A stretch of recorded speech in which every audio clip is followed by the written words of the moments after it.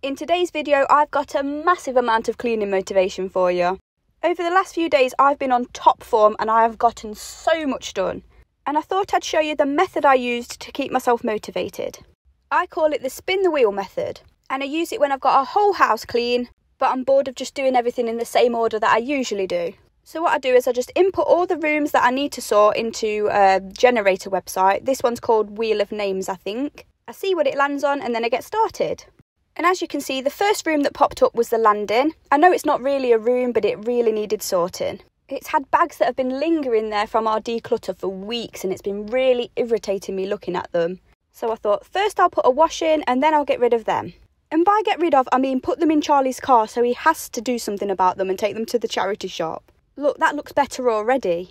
The black bag was full of Charlie's clothes. He did a declutter as well about 3 months ago, and that bag has been sat there ever since. He kept telling me he was going to sort them when he had a day off, and then he just didn't. And I finally had enough this day because it just looks horrible. Obviously, it wasn't my place to move them or to give them away because they're not my clothes, so... And I wasn't entirely sure on what his plan was for them. Guarantee they won't stay another 3 months in his car, though. As soon as they're in there, they'll be a nuisance. I don't know how he managed to walk past it on the landing for 3 months, but they'll irritate him in his car. Anyway, as you can see, the skirting boards are absolutely filthy. As was the bin, it smelt so bad I had to wash it. I can't remember the last time I actually moved the bin and the laundry basket and cleaned behind them. It's not something I usually manage to get round to, but I was just in one of those moods. You know those moods where you want to get everything done and you want to clean every nook and cranny? That is rare for me, so rare, so I wanted to take advantage of it. And I hope watching this gives you the biggest boost of motivation as well. I know a lot of you have been waiting for another long form video, and I do apologise that it's taken me so long to put a new one out. But I have a lot going on in my life. I'm a mum, I also work outside of the home, I'm juggling a lot of things, and filming and editing these videos takes time. I'm sure I could get a few more long form videos out a month, but they wouldn't be of the same quality. You know, I want to make sure that the videos are worthy of you, that they're filmed well, edited well, and that they have meaningful content. So yeah, all I can ask is that you bear with me on that. I want to deliver high quality content, and I hope that you can make do with the shorts and the shorter long form videos that I put out in between. I know shorts aren't everybody's cup of tea, but they are some people's, and some people are here just for the shorts, so I like to cater for everybody too. And I really enjoy making all different video lengths. I find it really tests my creativity, and there can be different versions of myself as well. And it really helps me out as a busy mum to be able to put out some shorter videos when life gets hectic. Because at the end of the day, I absolutely love making these videos for you. And I'm of the opinion that putting out something is better than putting out nothing at all. Anyway, we're on to the bedroom now. And as you can see, I'm trying to clean a windowsill that has marker pen all over it. The boys were drawing last night and it seeped through the paper onto the windowsill, so... oh wow. I've got a lovely little print of some kind of frog. And as you can see, again, this clean was just so overdue. I don't know if anyone else is the same as me, but I spend so much time just cleaning up toys and pots and all of that kind of thing that I find it hard to do cleans like this. And there's just not enough time. I don't know, maybe it's just me, but doing the windowsills and behind the laundry basket's just not top of my priority list. But when I do get a chance to do it, I go for it. I find this kind of cleaning so therapeutic and so satisfying. It's just hard to get around to it when you're distracted by other things like bags of old laundry on the top of your landing. I've got a real beer mob on it about that, but it really gets to me, and I'll tell you why. Things looking cluttered around the house saps all of my motivation. I'll give you an example. Our kitchen needs a massive declutter. And Charlie has this habit of putting things that we don't have a place for on top of the table and on top of the chairs that are on top of the table. And I have an illogical brain. I just do. So when it gets like that, I just add to it. Even though it annoys me, I just think, oh, what's the point? And I just put things on top of it too. Because the amount of times I have cleared that table only for things to be put back on top of it the next day, oh, it just annoys me. And so things like that, and then that bag on top of the landing, it just makes me think, what is the point of me putting all of this effort in cleaning the house when it still looks messy because we don't have places for things or things haven't been taken to the tip? And to a certain extent, it's neither of our fault because we have such a small house and not enough storage space. By the way, all of that hair I just hoovered up was mine. I'd just given myself a haircut before I filmed this video.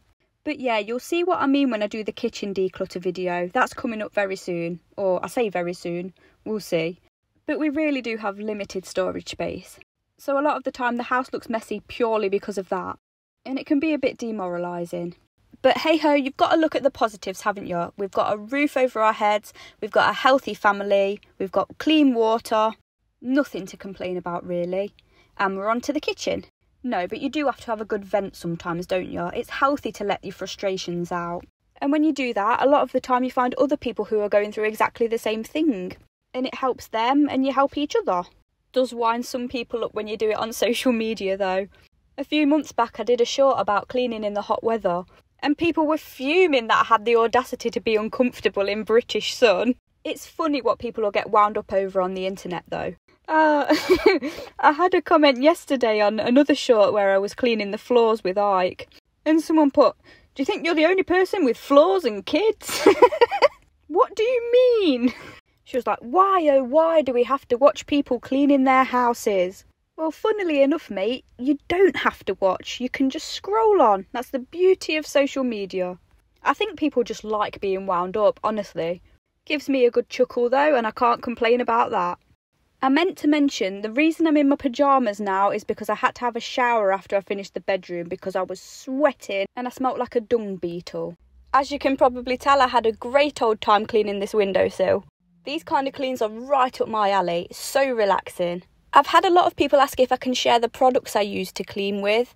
And honestly, I'm not loyal to any particular product, except probably Cif Lemon Kitchen Cleaner. I love that, I use it on everything. But no, to be honest, I pick my cleaning products based on what's on offer and what smells nice. That's pretty much it. I wish I could be an informative kind of cleaning channel, but I'm just not. I'm winging it.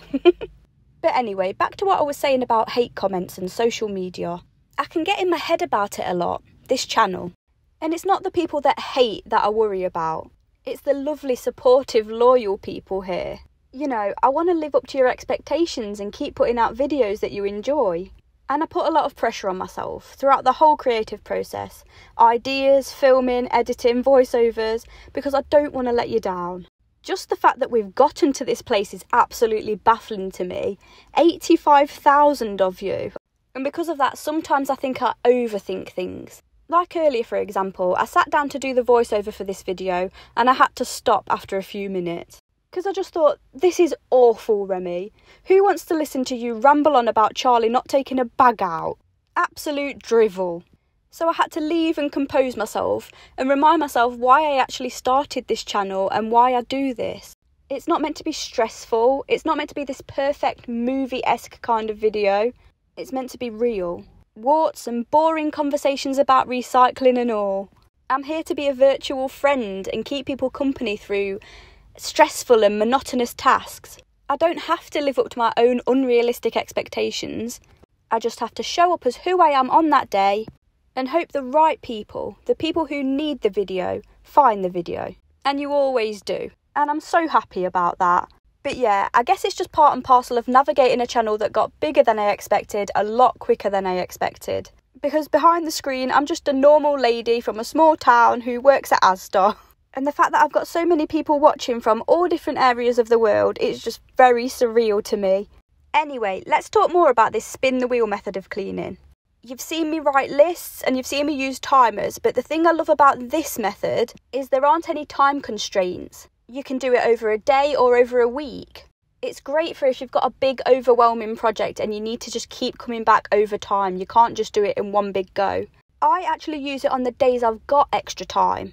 When I want to do little niggly projects or specific cleans like the ones you see now, I barely ever get a chance to clean the cupboards. As a busy person, most of the cleans I do or the videos you've seen so far are me just racing against the clock, like my 10-minute timer challenge. But this way's a lot more thorough and a lot more relaxing. And after I finished the kitchen, I thought, right, you've done loads today, you've done enough, we'll stop and we'll come back to it when we want to. And that was really freeing to me because usually I can't rest until I've got everything done. But for some reason, because I'd done my little wheel, I felt more chilled about it. I knew what my next step was and I could get back to it when I had the energy. I don't know what the psychology behind that is. I think it's because I've made it into a kind of game. That's what a lot of my videos and cleaning methods are about, making things into challenges and games. It just helps you get started and helps you get through it. I don't know why, but it does. Probably something to do with my mental age, eh? But no, life's short and being an adult can be really, really stressful, so why not make things into little games? Do you see that little discoloured bit at the bottom of the cupboard there? If anyone could tell me how I get rid of that, I would be very, very grateful. Mushroom used to have a habit of pushing a ball between the cupboards and the oven and then trying to scratch it out, and she ended up biting chunks out of the board. The problem is it's not like wood, it's kind of this plastic material over the top of it. It's cheaply made and I'm not able to replace the cupboards because we're renting. I tried filling it in with this kind of wood putty material and then painting over it, but it still looks bumpy and discoloured, so I don't know if I was using the right thing. So if anyone has any tips, please. I don't know if you're watching the screen there, but Ike just woke up. I did this entire kitchen whilst he was napping. He napped for about 2 hours, which was very good for me doing this kitchen, but I'm going to regret it come the night time. Sometimes you have to weigh up the pros and cons of a toddler nap, don't you? At the minute, I'm working on encouraging independent play. And oh my goodness, the guilt of being a mum. But I practice attachment parenting, and with my first son, I was pretty much at his beck and call for absolutely everything. And I think I struggled to set boundaries in certain areas of our lives. Of course, you want your children to know that you're always there and always going to be there for them, for cuddles and reassurance and all of that lovely stuff. But with my eldest, I was absolutely burning myself out trying to entertain him through the day as well. And I don't think that's healthy for him. Definitely wasn't for me. After 7 years of parenting, I've learned it's good for children to be bored. It encourages them to use their imagination and their initiative and find things to do. And they can work on things like problem solving and all sorts that will set them up for success as adults. It had gotten to the point with my eldest that I couldn't complete any task in the day because he was always wanting me to do things with him. And that's where the mum guilt comes in, because you never want to turn down quality time with your kids, do you? But at the same time, not being able to do simple things like wash the pots or sit down with your thoughts for 5 minutes, that's not good for anybody in the long run. Because I know people say it all the time, but you cannot pour from an empty cup. And I think the reason that I didn't put any boundaries in place was because I felt guilty that he was an only child. He had nobody else to play with, and my ex, his dad, he didn't want any more kids, and I just felt awful for Rudy. Because he's a really sociable little boy. I never was as a kid. I was happy enough to just be with myself, and I still am. But I was really conscious of kind of stunting his social development. I don't know why. It's just guilt-inducing being a mum, isn't it? He went to a play group. He went to a lovely forest play group where they did everything outdoors, and I took him to loads of toddler groups as well, but I still felt this massive obligation whenever we were pottering around the house to entertain him, to play with him all the time whenever he asked. Now with Ike, I think I've found a decent balance. If I'm trying to get things done around the house, I feel okay with saying, not now, baby, you go and play and then mummy will come and play later on. And oh my goodness, he plays so happily. He potters around with his cars, he chats and sings to himself, and it's lovely to watch. And I can get the things I need to get done. Which means the house is nicer to live in, I'm nicer to be around, and then I have that energy and enthusiasm to then sit and spend this quality time with them later on in the day. And it is real quality time too. Whereas before I was playing, but I was not really enthusiastic about it, and I hated that. It's just hard, isn't it? We're always learning as parents, and it's so hard to just find that balance. Because the last thing you want to do is mess your kids up at the end of the day. And as you can see, we're on to the second day of the Spin the Wheel challenge, and I've started on the boys' room, which was next on the wheel. It's an absolute pigsty, as usual, because I still haven't gotten round to the declutter in this room. When will I get round to it? I don't know. It'll happen when it happens. But yeah, as a messy person and a person with executive dysfunction, becoming a parent was very interesting. Because in order for my mind and my surroundings not to descend into absolute chaos, I have to have very rigid schedules and routines. And obviously when you have kids, a lot of that becomes impossible. And I wouldn't want to subject them to any kind of rigid routines or anything like that. So it took a long while for me to kind of adapt after becoming a mum. One of the things that hits you like a truck when you become a parent and you're neurodivergent is not having any alone time. I am extremely introverted. I love my own company. And after any big social interaction, I used to have to take probably a day out to just recoup from that interaction and just spend it in quiet and with me. So that was a real adjustment for me. And on top of that, after research, I decided attachment parenting was the parenting style for me, which meant my babies were always close to my body, I breastfed, they slept close by to us. So I really chose to never be alone. But even despite my nature, that was the parenting style that made the most sense to me and what I thought would be best for them developmentally and emotionally. And when you become a parent, your kids' needs trump your own, don't they? But that's the main thing I'd tell any neurodivergent person considering becoming a parent to think about. Whether you're going to be able to self-regulate well enough to be calm and consistent for your child. Will you be able to deal with overstimulation and someone always wanting you and someone constantly being on your body without losing your temper? It's something I never ever considered before I became a mum, because I'd unconsciously built this environment around me with habits and routines. I had a lot of time to myself, I had a lot of time for creative projects, I read a lot of self-help books, and I thought I was this Zen warrior and nothing could make me lose my cool. But then take away all the things I used to emotionally regulate, take away my alone time, take away my sleep, take away my self-help books that I used to spend hours a day reading. And then you quickly realise, yes, I am in fact very flawed. And now I've got to find ways to make sure this does not impact my children. I've been on a journey of self-discovery, I'll tell you that. It's interesting though, because a lot of women with, say, ADHD or autism, they don't realise they actually have it because they're so good at masking and mirroring social interactions and, like I said, finding ways to set up their environment perfectly, that they don't realise they have these issues until they become a parent and triggers come up and they have no time to themselves to regulate. And I think it needs to be spoken about more, because you end up having this whole group of women who are so excited to become mums. They know they'll be great at it. They're loving, they're nurturing, they're funny, they're creative. They know they can make the best life for their kids. And then they're suddenly faced with the day-to-day reality of it all, and they are so overwhelmed. They can't keep the house clean, they can't remember appointments, they're feeling touched out, struggling to maintain friendships and relationships, and they end up thinking they're complete failures of people, when really all of their coping mechanisms have just been taken away and they're completely overstimulated. Obviously, to a certain extent, this happens to every parent, and entering into parenthood can be a lonely experience. Even more so when people only discuss the good things and leave out the rest. So I try to talk about all aspects of parenting on this channel. Anyway, I honestly don't think I've cleaned these windows in about 6 months. It's very out of character for me, but I told you I got so much done in these 2 days. It was great, I was feeling so accomplished and the house was sparkling. I know it's better to just keep on top of things so it doesn't get like this in the first place. But you know what, it can be so much more satisfying cleaning something that actually needs cleaning, when you can see it transform from dirty to pristine. It's like wiping the cobwebs off your brain. And that's the boys' bedroom done. And next on the wheel was the living room. Did you enjoy that moment of silence there? I know a lot of people don't like that I talk all the way through my videos, but, you know, that's my thing, and there are plenty of other cleaning videos out there where people don't do that, so. I like to have a good chat and give people a pep talk.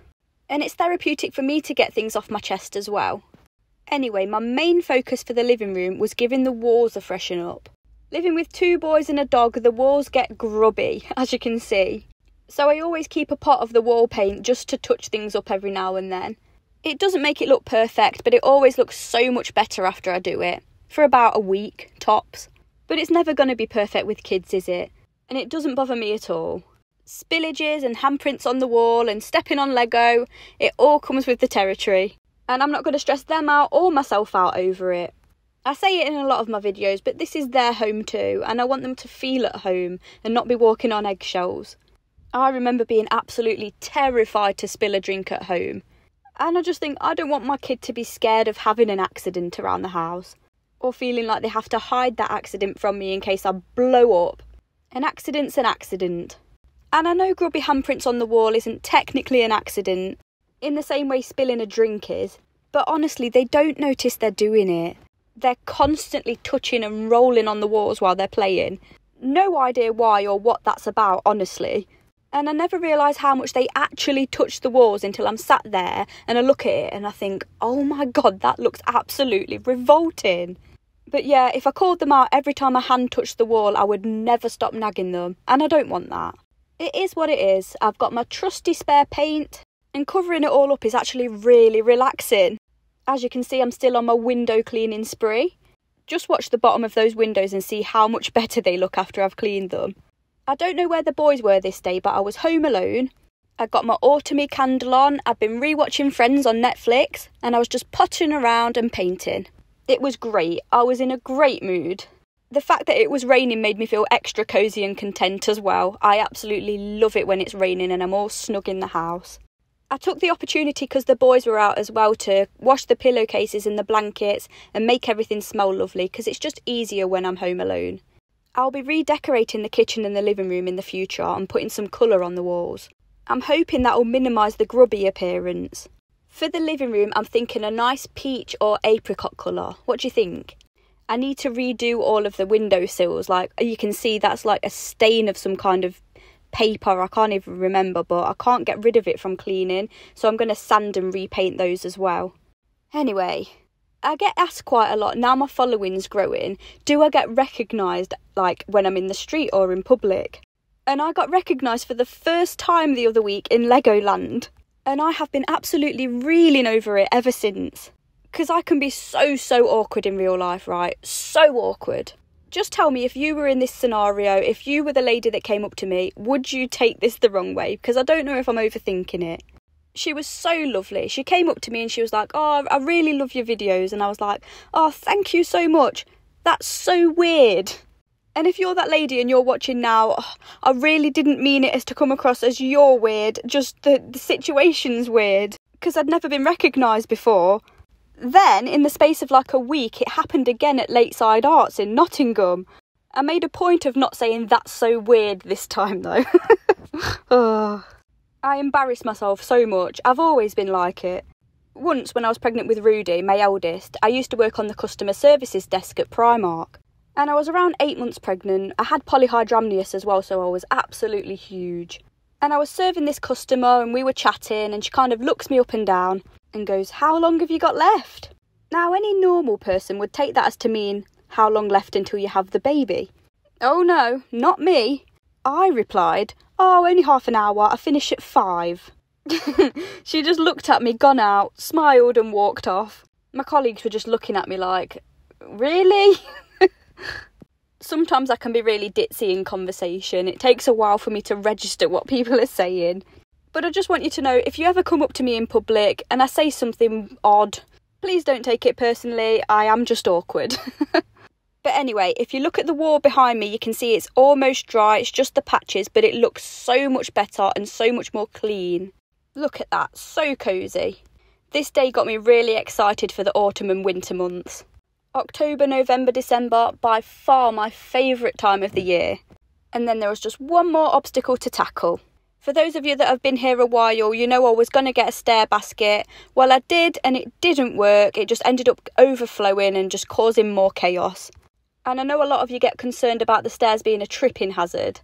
We're really working on not cluttering up the stairs, and honestly, it does get cleared every day, but we're making a point now of pushing everything to the side so there's at least one clear path. Eventually, fingers crossed, nothing will get left on there.